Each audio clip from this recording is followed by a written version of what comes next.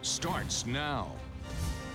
Right now at 11, after not winning a statewide race in a dozen years, the numbers suggest Virginia Republicans may be poised to sweep the top of the ticket.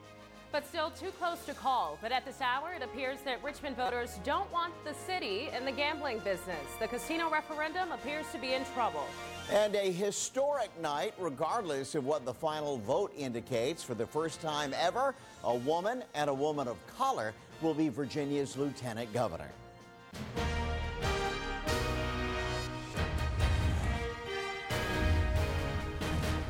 Good evening, and thanks so much for tuning in to our Decision Virginia coverage. Tonight, I'm Makia Turner. And I'm Kurt Autry. It has been a night of back and forth, and we've been watching every moment of it. And that's why we have live team coverage for you tonight from the gubernatorial watch parties. Karina Bolster at the Youngkin camp in Chantilly, while Henry Graff reports from the McAuliffe campaign in Tyson's Corner.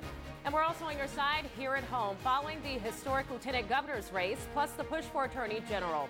We'll get to all of that and much more in just a few minutes. But first, we want to turn our attention back to the race for governor.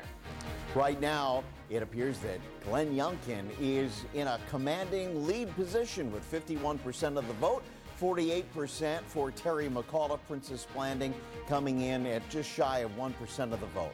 Karina Bolster is at the Youngkin camp tonight, where that crowd has to be energized by these early numbers. Karina. Oh, Kurt, they certainly are full of energy, that's for sure. We've had the music pumping for a good hour now, and so this crowd is really just looking forward to Glenn Youngkin taking the stage at some point tonight. We did notice as numbers were rolling in, that's when the crowd would really cheer, but this result is something Republicans were very confident would happen. Former Governor Jim Gilmore traveling with Youngkin yesterday among his 4 rallies, drumming up support for the businessman turned political newcomer. Gilmore telling me tonight it's time to bring sanity back to Virginia, and Youngkin is the man to do that, along with the other Republican candidates on the ballot. Meanwhile, Youngkin telling a crowd yesterday, now is a defining moment to redirect the future of the Commonwealth, and that is something the state GOP chair believes excuse me, happened today as thousands turned out to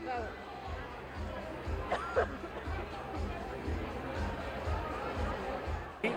As any party does, in order to remain relevant, retools itself from time to time. And it brings new and fresh blood with vision on board, and the people will respond to that. And I think that's what's happened in this case. Apologies, I had a tickle in my throat. Well, Rich Anderson went on to say he's met many people coming across all of Virginia, and some have even decided to vote Republican when in years past they were voting for those Democratic candidates. Again, the hope here tonight really to turn the state of Virginia red, and that is what we're really seeing out here in the crowd behind me. A lot of folks supporting all of those candidates as these numbers continue to roll in. We are told Youngkin is watching those numbers come in a separate room and hopes to come out a little while later once a bit more of concrete numbers are released. Live and on your side in Chantilly, Karina Bolster, NBC 12 News. And we expect those concrete numbers very shortly. We'll come back to you when Glenn Youngkin takes the podium. And just a few minutes up the road, a different atmosphere altogether at the Terry McAuliffe campaign. That's right. That's where we find political reporter Henry Graff tonight. And Henry, we saw that McAuliffe tweeted out about 20 minutes ago reminding folks to relax. All of the votes have not been counted just yet, and that every Virginian, in his word, has to have their voice heard on this. So how are things over there? What's the mood like now that the margin is still just closing in? Still a pretty tight race. Makia, somber is the mood here right now, and a lot of folks have pretty much cleared out of the ballroom here at this point in time. Terry McAuliffe coming out on stage at about 10:15 tonight, telling the crowd there every vote must be counted before this election is called, saying he is not conceding at this point in time. Certainly not the night Democrats were looking for here. Supporters upset, stunned about how this vote appears to be going right now. Democrats trying to figure out also what went wrong. I did talk with one Democrat strategist suggesting that the national issues like the infrastructure bill and the president's sinking poll numbers really drowned out Virginia issues. So why no concession? Well, they believe here they have votes in Northern Virginia and other areas like Richmond to be counted that will hopefully tighten this race. McAuliffe vowing the fight is not over. Take a listen. We got a lot of votes to count. We got about 18% of the vote out, so we're going to continue to count the votes because every single Virginian deserves to have their vote counted. Now, strategists here are telling me McAuliffe needs 65% of that remaining outstanding votes to be in his favor to get this race back to close. McAuliffe also running on a platform trying to tie his competitor to former President Donald Trump, hoping Trump's 10-point defeat in the state last year in the election would roll over into this election. That obviously not appearing to be the case right now. Democrats really upset right now trying to figure out what went wrong here as this appears to not be going in their favor. And again, no word right now from the McAuliffe campaign on next steps for tomorrow, but of course we will keep you posted. For now, we are live and on your side here in Tyson's Corner. I'm Henry Graff, NBC 12 News. All right, thank you, Henry. A pretty stark contrast to the headquarters over where Youngkin is tonight. Well, we are joined now with NBC 12's Director of Investigations, Rachel DePompa, who's been tracking some of these numbers. Rachel, Loudoun County, some of the larger counties, especially in Northern Virginia, can you tell us about those results and how they're shaping up? Well, the reason that McAuliffe is not conceding and that he's still saying there are more votes to count, because there are more votes to count in Democratic-controlled areas or areas that typically vote for Democrats. So you've got a lot of outstanding votes, and there's the potential for those to come in. The issue here for McAuliffe is, you know, Kurt and Makia, all night long we've seen these trends where in these staunch red areas and these blue areas, Glenn Youngkin has been outperforming McAuliffe in those areas by larger margins. So basically McAuliffe is doing good in his blue areas, but he needs to be doing great, and we're not seeing that right now. Well, let's talk about that, because the path to a McAuliffe victory has really narrowed at this late date, Rachel. There are places in Northern Virginia that he should have just swamped Youngkin, and he didn't. Even if he wins, he's not winning by enough for him to carry the rest of the state. It really doesn't look like that. It looks like we are seeing a red wave, which we saw a blue wave 2 years ago and the 2 years before that. It looks like we are seeing a sweep of the top offices in the state, and then we'll get later on to the House of Delegates, because there's the balance of power hanging there, as well as we have a few uncalled races right now. So this looks like Republicans and the message and what they were trying to do really resonated with the swing voters in Virginia, the people that go back and forth between each party, and they did it hugely last election with President Trump going for Biden. Now you have Biden's poll numbers and you're seeing what's going on there, and you have the swing voters going the other way. All right. Thanks so much, Rachel. We'll check back in with you in just a bit. Well, another race that we're keeping our eyes on is the one for Lieutenant Governor of Virginia. Right now, early indicators put Republican Winsome Sears in the lead. For that part of our coverage tonight, we want to turn things over to Brent Solomon, who's at the state capitol. Good evening, Brent. How are results shaping up? Good evening to you. Hey there, Makia, Kurt, Rachel. I can tell you this, that both races are watching this race closely, especially since the winner will be the first woman to hold the office of Lieutenant Governor and the first woman of color to be elected into statewide office. Go ahead, take a look at your screen right now. We're watching the numbers with the total number of precincts reporting right now, 2,600, still more to come. But at this time, Republican Winsome Sears is holding. But as it stands right now, pretty empty ballroom. Brett and Martha, back to you. 58,000 votes apart in Virginia right now at 90. All right, we've got Republican Winsome Sears holding 51% of the vote. That's compared to Hala Ayala's 48%. Now, Sears is from Jamaica. She became the first female Republican and the first female veteran to serve in the House of Delegates. One of her passions, she says, is protecting the right to vote. And what that means is that no job can require you to work for or to be a part of a union. I should also talk about her competitor now, Hala Ayala. She's a Democrat who serves in the House of Delegates. She says she felt an even bigger need to hold office, to stay in public service once the pandemic hit. Her focus is on health care, and she touts Medicaid expansion as a promise kept. She campaigned on addressing racial disparities in health care and even on addressing gun violence. Now, whichever woman is elected to this position of lieutenant governor would actually preside over the Senate, and she could have the deciding vote whenever there's a tie. On top of that, if for some reason anything happens to the governor and the governor can't fulfill his responsibilities, then the lieutenant governor, of course, will step in. We'll continue to watch this one for you, just as we're watching every single race for you tonight.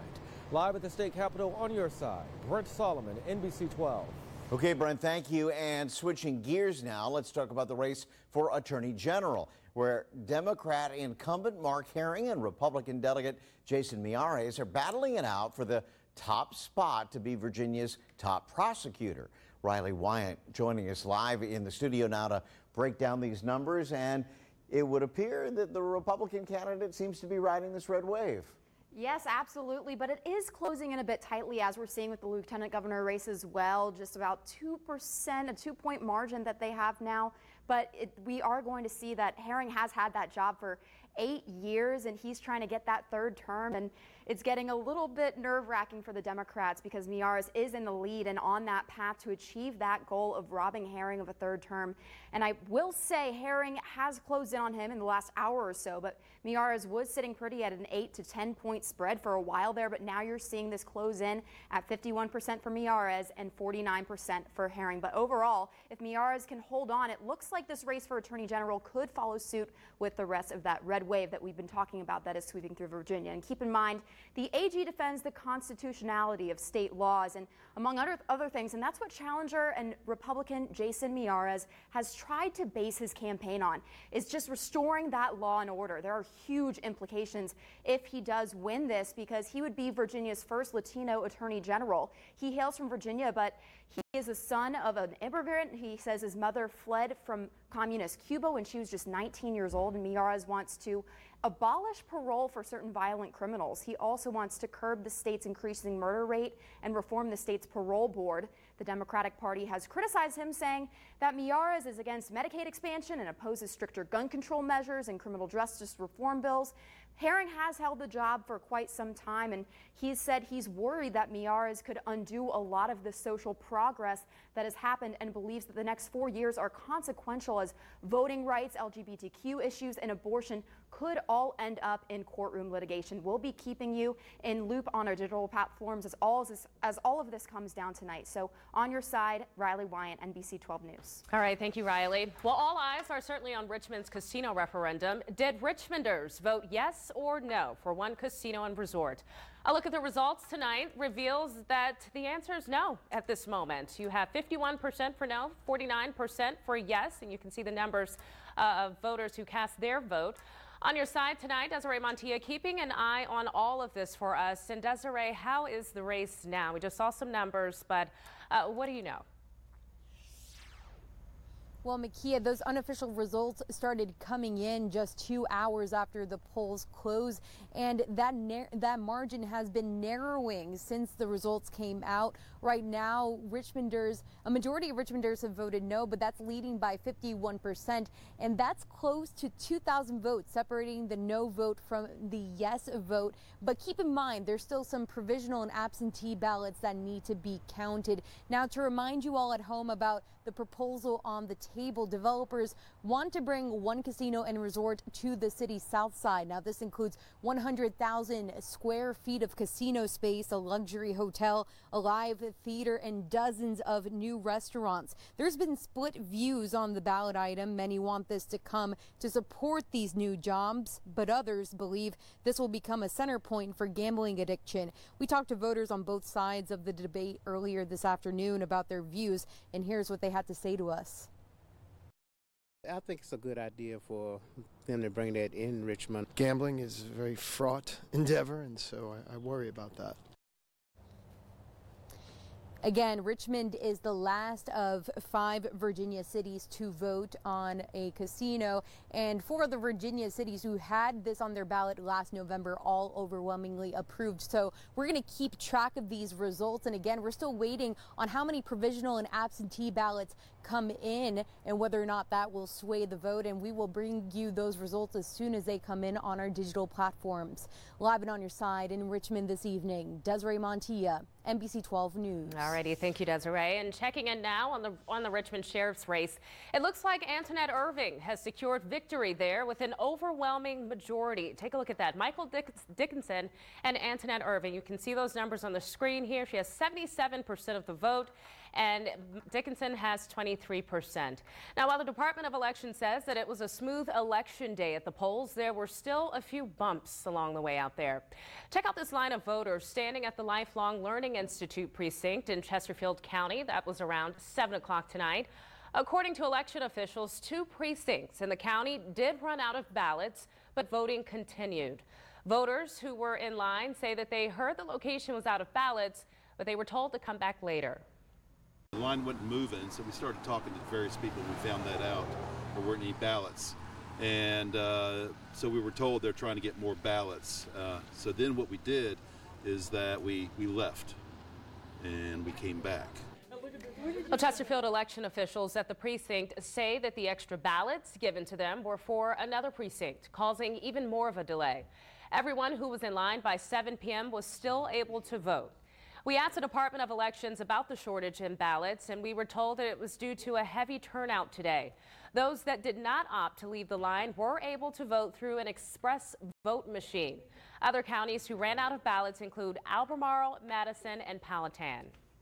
Less than 24 hours before Election Day, Virginia Delegate Chris Hurst was pulled over by Radford City deputies after a woman in his car, who was later identified as his fiancée, was allegedly seen taking down his opponent's campaign signs.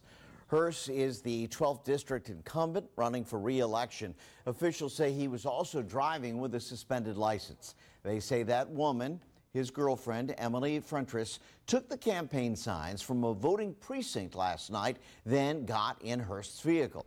She returned those signs after being ordered to do so by deputies and is not being charged. Now, here's a look at where this race stands now. I'm told that it's already been called, this race. Jason Ballard has ousted Chris Hurst from the 12th district. He is now no longer a member of the House of Delegates.